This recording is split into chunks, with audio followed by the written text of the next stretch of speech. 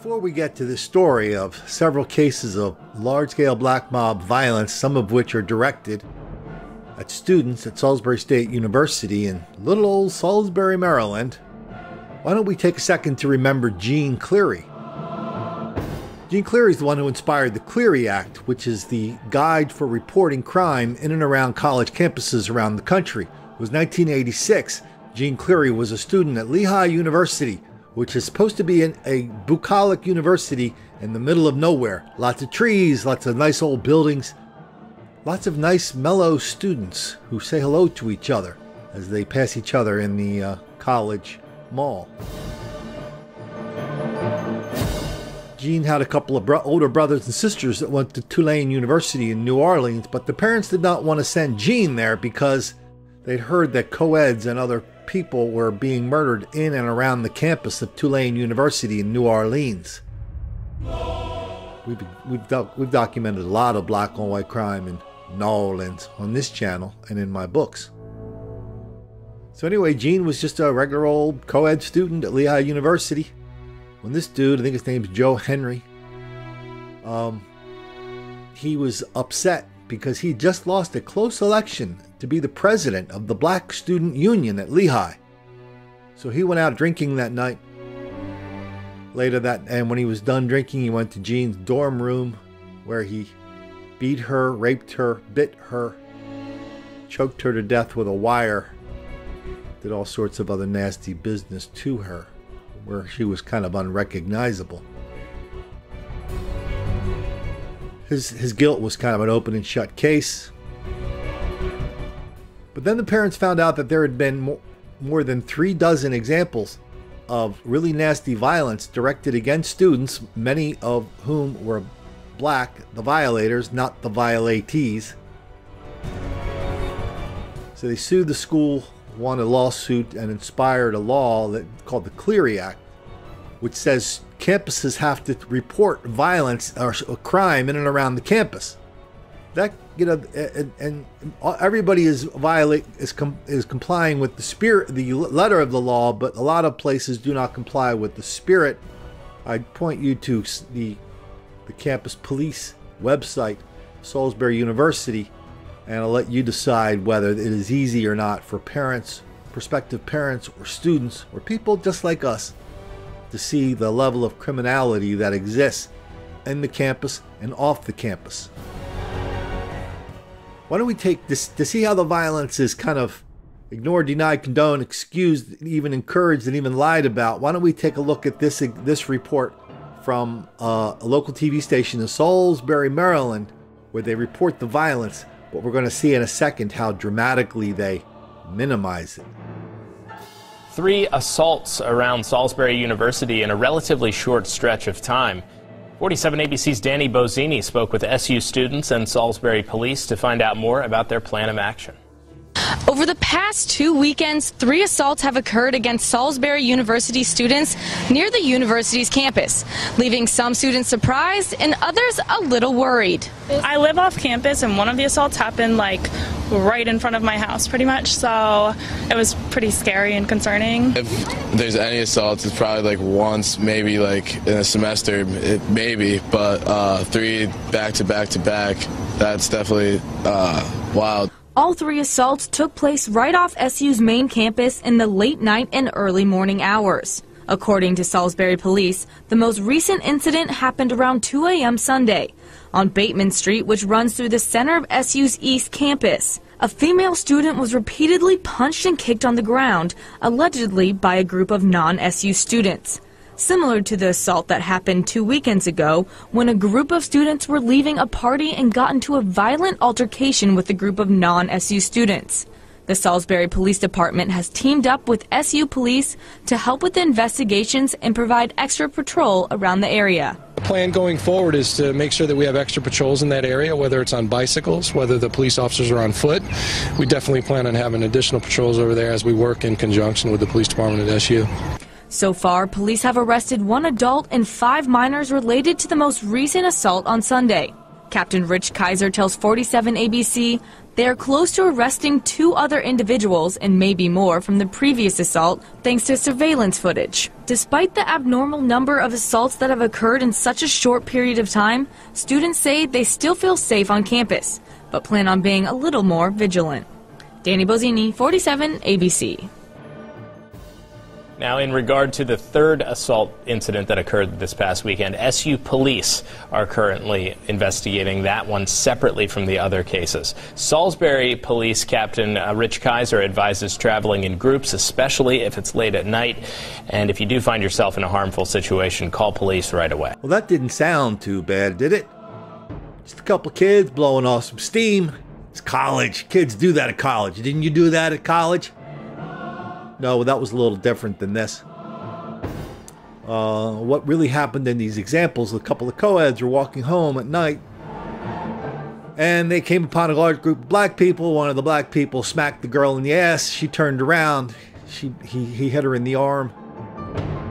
Then all of a sudden they were being beaten, and all of a sudden, prior to the beating, all the other black people in the group were telling the girls how they were not just going to beat them, but rape them. It was all in good fun. We had a similar example at the same time, same kind of thing. A couple of girls walking home, bunch of black people see them. Somebody says something nasty, the girls say something back. All of a sudden, the white girls are on the ground being beaten by a bunch of black people. It was all in good fun. Salisbury is below the Delaware. See, nobody even knows where Delaware is. So I wouldn't expect you to know where Salisbury is because that's below Delaware. It's called the Eastern Shore of Maryland. Lots of argy-bargy down there in Salisbury. I don't know why, but it happens. I mean, 25 miles below Salisbury, earlier this summer, they had a large-scale episode of black mob violence directed at the police. There were like 100 black people on the streets of Salisbury, fighting, destroying property, defying police. When the cops showed up, they started attacking the cops. That's what the Bayside Gazette says. And of course, 30 minutes or so east of Salisbury is Ocean City, Maryland. We've done a lot of stories about the Ocean City area and how everybody in Ocean City all of a sudden is surprised their little summer playground is turning into a scene of black mob violence. Massive boardwalk brawl with cops in Ocean City has led to multiple arrests. The fights happened over the weekend and shut down a portion of the boardwalk. WBOC's Tashana Gaines joins us live in Ocean City. Tashana, people say the brawl was wild and scary, and they say they want something done about it. Witnesses say it was nearly 200 to 300 people here on the boardwalk between 7th and 10th Street being disruptive, blocking businesses, and fighting with police. It was so bad, witnesses say, some families were jumping the seawall and walking the beach to avoid the melee. A picture taken from a hotel balcony shows the large crowd formed on the boardwalk. Video shows a crowd leaving little room for people passing by. Ronald Hartleaf is here on vacation and couldn't believe his eyes. Gangs of young African-American, probably more male than female. They were just being disruptive. They were blocking entrances to stores, and at one time up here at the bathroom building there was probably a group of 200 to 300, and just nobody could get through on the boardwalk. More video shows police arriving on horseback, on foot, and on bicycles. Lindsay Richards with Ocean City Police tells WBOC, officers were in the area initially making an arrest when a large crowd circled around them and became aggressive. Although another fight took place on the boardwalk just a few weeks ago, Richards says police consider this an isolated incident. Area businesses like Hammerheads were blocked by the crowd. It was a wild experience. I've never seen anything like it before. I don't want to be trapped in the middle of that on my walk home, and I know some families that were here, they didn't want to walk through the boardwalk, so they jumped over the seawall and walked on the beach just to get around it. Some vacationers we spoke with today have growing safety concerns. They got to change it. You cannot have people coming here paying money to stay and be scared to leave their lodging. Richards says police are taking a close look at what took place to determine if additional police enforcement is needed on the boardwalk. 12 arrests were made and 1 person was tased. Of course, all the university administrators going out of the way to tell us these acts are isolated. Students, oh, this never happens in Salisbury. No, Salisbury is a regular occasion of black mob violence and black criminality. We did a story last Christmas how a whole bunch of black people at the local mall in Salisbury throwing rocks at people. So the truth is, in Salisbury, small town, out of the way, nowheresville, Salisbury, black mob violence is a regular feature of life there, so regular that everybody just thinks that's normal now. Sometimes people ask me, like, how I ever got on this kick of reporting about black mob violence and how I ever figured out it's not supposed to be normal. Well, I often talk about how when my brother and I were doing a radio show at WDEO, I saw a large-scale episode of black mob violence directed at Asian students in South Philadelphia High School. 13 Asian students went to the emergency room in one day. Turns out that had been happening every day for years. They went talked to the principal. They talked to the superintendent. They told them they just would have to start learning how to get along with black students. The superintendent even gave them a flyer telling them how to get along with their predators. And she whispered to reporters that the reason that there was so much violence at South Philadelphia High School is because the Asian immigrant students, who all they wanted to do was learn. She whispered the Asians were antagonizing the black people. But I think even before that, I kind of had a lot of my buttons reset when I moved out of California. My first stop was Colorado. I spent the winter there. I thought I was just going to be snowboarding all winter. This was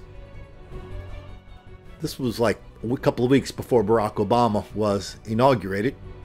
So I went there and I spent the winter snowboarding. I actually taught snowboarding at Loveland Resort in Colorado. That was kind of interesting. But when the season was over, I decided I was going to write a book about hitchhiking. So I hitchhiked around the country, mostly the middle part of the country. And I called it Redwood to Deadwood. A 53-year-old dude hitchhikes around America, period, again.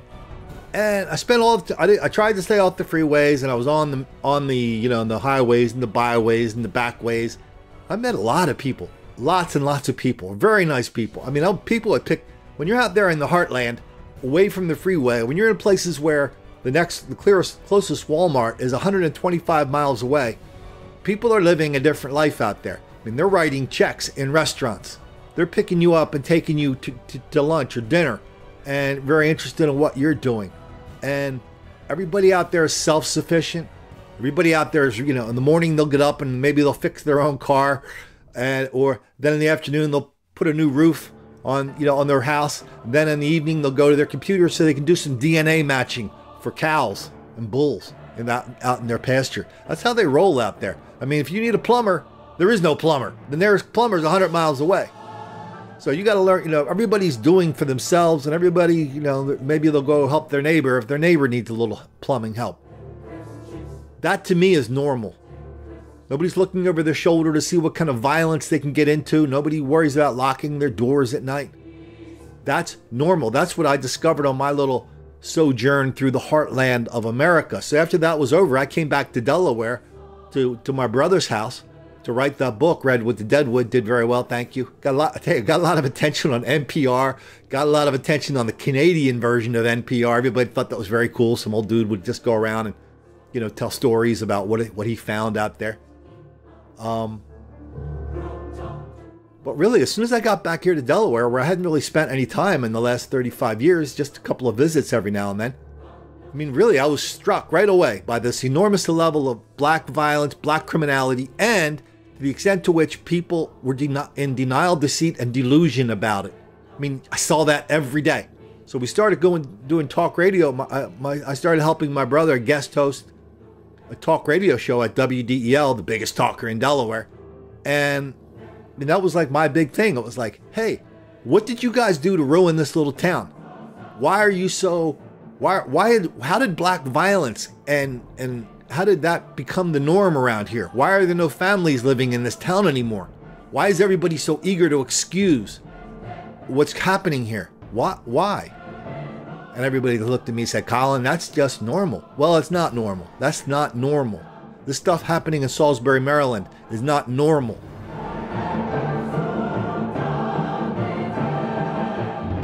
Neither is it normal to worry about every second of every day when you go outside or you go shopping or go to the restaurant or go to church or send your kids to school. It's not normal to worry about what makes the black kids angry.